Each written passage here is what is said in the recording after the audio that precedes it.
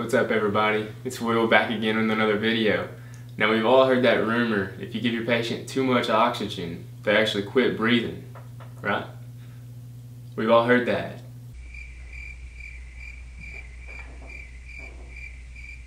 Just me?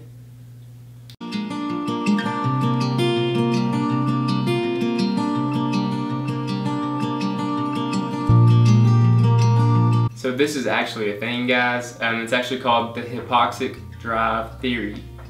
And what that says is that COPD patients rely on that lack of oxygen to breathe. Because in a normal person, we have chemoreceptors centrally located that sense carbon dioxide. And when the carbon dioxide is high, those chemoreceptors tell us to breathe, and we get rid of the carbon dioxide. Now if you have COPD, you have chronically elevated carbon dioxide in your blood. So the theory is that those receptors become numb to that elevated carbon dioxide basically, so they rely on peripheral chemoreceptors, and they rely on a low oxygen, those peripheral chemoreceptors, to take low oxygen in the blood. So when those levels are low, it tells the COPD patient, oh, I need to breathe. Okay, so basically what that theory is saying is if you give them oxygen, then those levels are never low, and then hence the COPD patient just quits breathing. So why is that bad, and why am I making a video on it? Well, it's bad because a nurse might see this and think, I shouldn't give oxygen to this struggling COPDer who can't breathe at the moment, who is hypoxic. You need to give them oxygen, okay? Now, am I saying that there's no validity to the theory? No, I'm not saying that. I'm just saying that it does not, giving them oxygen will not cause them to stop breathing.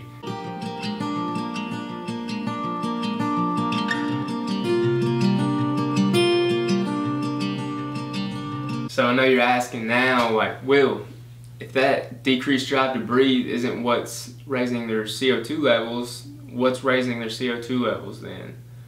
The answer to that, and I want to go to ventilation and perfusion, okay? If you guys are familiar with this, it'll make sense, and I'll try to explain it as simply as I can if you don't know what ventilation and perfusion ratios are. You basically have, let's try and spin around here so you can see. You basically have these little sacs in your lungs called alveoli. And this is where oxygen exchange and carbon dioxide exchange takes place. You have to have ventilation, which is air going. So when you take a deep breath, air goes into those sacs, fills them up, and that's oxygenated. Blood flow comes in, you've got this deoxygenated blood flow, comes in, and it passes off CO2, and then takes in the oxygen. That's your ventilation perfusion. Your perfusion is the blood that's going to the alveoli. The ventilation is the air coming into the alveoli. Now with a COPD patient, a lot of their alveoli is just jacked up, right? It's not working correctly. Some of it's not getting blood flow, some of it's not even getting air, okay? So, what happens is that blood flow, say that this alveoli sac doesn't work, okay? It's not getting any air. This blood flow that's going to it, it's just wasting its time. It's not getting any exchange, so it's trying to drop off CO2, it's not getting anything, so it goes back and it's still holding on to CO2.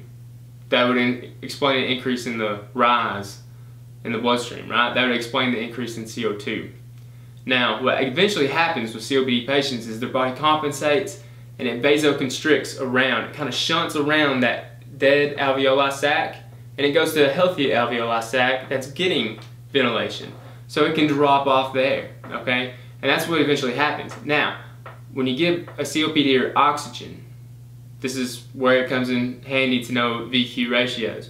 When you give them oxygen, those vasoconstrictions that are shunting away from the dead alveoli space, they actually vasodilate. So the blood goes back to this dead space and wastes its time again. Okay? You're giving oxygen, instead of shunting around the dead alveoli, you're going back to the dead space. So once again, the blood's wasting its time, it's holding on to CO2, and that's when you give oxygen to a COPD patient. That's what really causes the biggest rise in their CO2 levels. Another explanation for the rise in CO2 when you give oxygen to COPD patients is something called the Haldane effect. And this is simplified. It's basically saying that the oxygenated hemoglobin that has no oxygen, it's able to carry more CO2 and get rid of more CO2. When you oxygenate it, there's less room for the CO2, thus more CO2 in the body. RT, any RTs out there? Do I have that right? I know this is your territory. I just kind of want to, I think it's important for nurses as well to understand this. So in conclusion, what am I saying? Basically, don't be afraid to give your patients oxygen. If they have a low O2 sat, fix it, okay? Don't let them sit there in the 80% range. You know, get that O2 sat up. Give them a little oxygen if they're struggling. Now, giving oxygen does increase the CO2 levels, kind of like for the reasons that I went over, okay? It will increase those CO2 levels. But that's something that they're going to look at as far as ABG results. RT is going to go over it, and they're going to see, you know, what they need to be doing to get those values in a normal range, okay? But critical care situations especially, you're not going to let your patient be hypoxic because you're worried about, you know, hypercarbia and sending them over the edge as far as carbon dioxide levels. You're not going to be worried about that. You're going to be worried about getting them oxygen on board, and you know, you'll intubate if you need to. But either way, I hope you guys liked this video. Give it a thumbs up if you liked it. Leave me a comment. If you have any questions, any suggestions, RT, let me know how I did. If I have any respiratory therapists out there, I know this is kind of your domain, and I understand. I just feel like nurses really need to have a grip on this as well.